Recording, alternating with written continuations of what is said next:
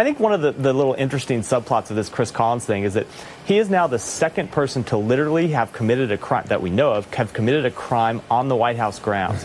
He made that call while he was standing on the White House grounds.